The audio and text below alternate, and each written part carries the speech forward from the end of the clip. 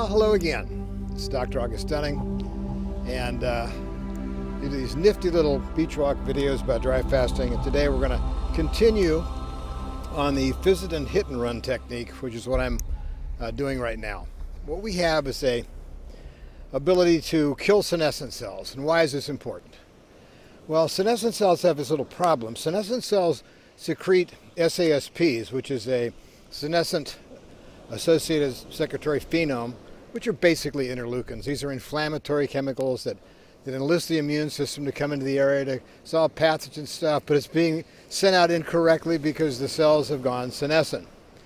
And the interesting thing about senescent cells is there's only a few things that can get in there and kill them, because they've got some very interesting defense mechanisms, one of which is the ability to take polyunsaturated fatty acids inside the cell membrane and construct a thing called vimentin. Vimentin is like camouflage to macrophages, so they just ignore these senescent cells. They keep pumping out interleukins. The interleukins keep making all this damage and creating more senescent cells. So the idea here is to have anything that can break that up and stop those cells, break into that vimentin shield and stop the cells. Well, there's actually several signaling pathways inside senescent cells that Fisetin addresses directly. Here's the one we offer, which is the Fisetin 30 count, which is a hit and run dose that gives you 3,000 milligrams per day for 5 days. That's a hit and run dose, you know. Dose adjusted for what happened to these guys. These mice were fed Fisetin and returned to healthy fur and all this stuff because they found out that this is what Fisetin does. It kills senescent cells.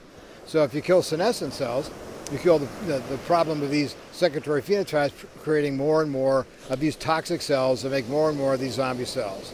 So getting rid of those is really important, because during a dry fast, which is why I'm doing this now, is because if you can get rid of all these senescent cells now and have all that energy devoted during the time of just regular eating to digest the stuff up and get rid of the waste and all that sort of stuff, and process all this stuff before you go into a dry fast, think of how much energy that's saving during the dry fast for restoration and rejuvenation.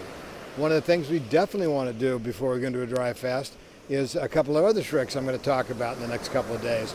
Because in about six or 7 days, I'm going to be going into a 7-day dry fast. And there's a couple of things that I'm going to be doing before then that we haven't really thought about doing before. What I've done over the last 7 years of dry fasting is to figure out what are these benefits, these senolytics, these nutraceuticals that are able to do all this work, and how can we apply them differently? Well, here's a way. Instead of taking Fisetin all year long, try and get little senescent cells every day, just do a hit and run before your dry fast. That just knocks them all out, just like what happened to the mice.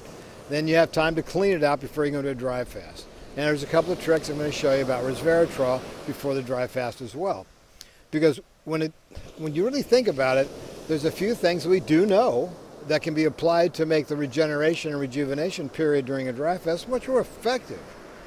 I mean, up to this point, I say after the dry fast, take these nutraceuticals, and it'll, serve you well during the year and so forth when you're not dry fasting. Well, there's a way to apply some of these things before you dry fast on purpose to make the rejuvenation period even more effective. Anyway, that's the message today. It's almost at the end of my Fisetin hit and run, and I'm feeling a little tiredly sort of, but I'm expecting that. I'm getting rid of a lot of dead cells and stuff, so I don't really have a Herxheimer effect because I'm not ill or anything like that, but I can feel a little bit of fatigue. And because there's a little bit of fatigue, that's, that means it's working. It's getting rid of it. So before I even get into a dry fast, all that stuff will be cleared out, and I'll be home free to really do some good regeneration work. Anyway, that's the message today. Again, commercial free. Going to keep it that way. The links below, you can find out all about dry fasting if it's your first time here.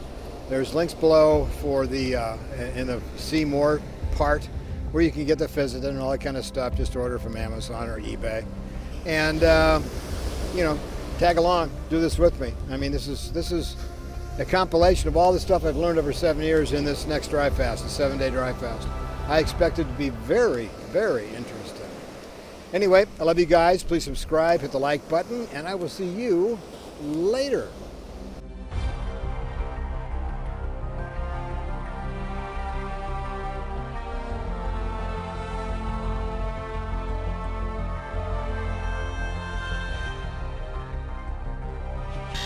Yes? We have a message. Can you remind people to subscribe, please, sir? What now? Please. Oh, very well.